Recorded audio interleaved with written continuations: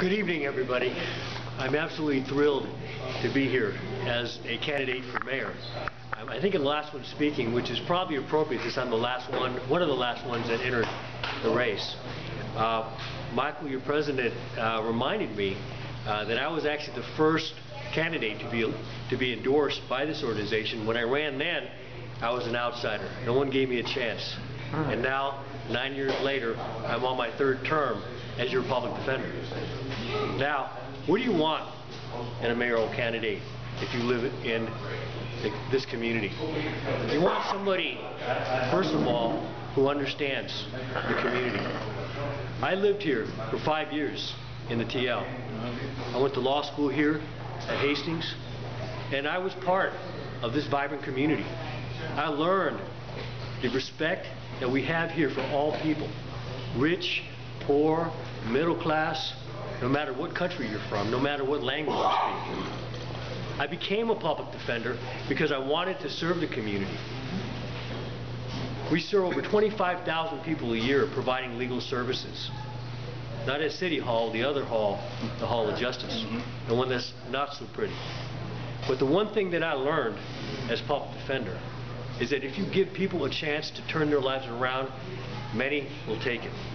And that's why I champion programs like the Clean Slate program that has helped over 10,000 people clear their records and turn their lives around. Now you have to be able to show that you've improved your life, that you've engaged in community service, that you're involved in your community, involved in your church. 10,000 people over 10 years. That's what change looks like. I've also stepped out of my role of public defender, and haven't been afraid to take on some of the most difficult issues in the city. There's going to be a lot of candidates who are going to be talking to you about ideas, but I've actually done it.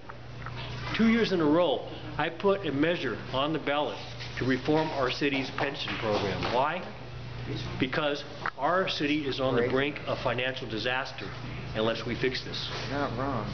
We are spending hundreds of millions of dollars on a problem that can't be fixed. When you're talking about what's happening in Washington, D.C., when you're looking at what's happening in Sacramento, we don't want that to happen here. Candidates are going to talk about affordable housing. They're going to talk about mental health service, age services, all the things that make our city the great city that it is, with the social network of services. Those things are evaporating.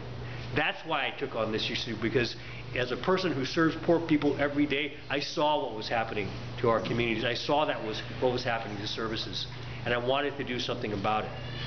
This measure will be the greatest fiscal austerity measure ever passed in the city. We'll save over $4 billion over the next 25 years.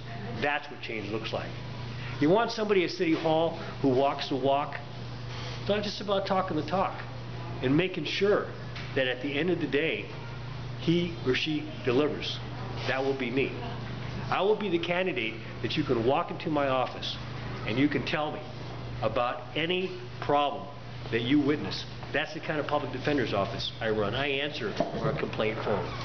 I make sure at the end of the day that City Hall and the people that I work with are accountable for the outcomes. That's what you want at the end of the day. Look at my record. Look at the way that I've run the public defender's office. We have a budget that's less than half of what the police spend in overtime. And that tells you something right there about what needs to be changed. And so, pension reform is one issue, but there are many, many more. We need to find ways that we're going to bring new revenue into the city. When we talk about jobs, we're talking about the America's Cup. Where are the jobs for people in this community? If we're really talking about change, then we have to be able to elect leaders who won't only talk about it, but will deliver that change. And that's who I am. That's what you get when you get Jeff Adachi. So I'm asking for your vote for mayor. I'm telling you that I will be a mayor who is compassionate, who understands and believes in people, and understands fundamentally that we are a city of second chances. We are a city that recognizes the very best in people. And I want to be the mayor that brings out the very best in our communities and in our city. Thank you very much.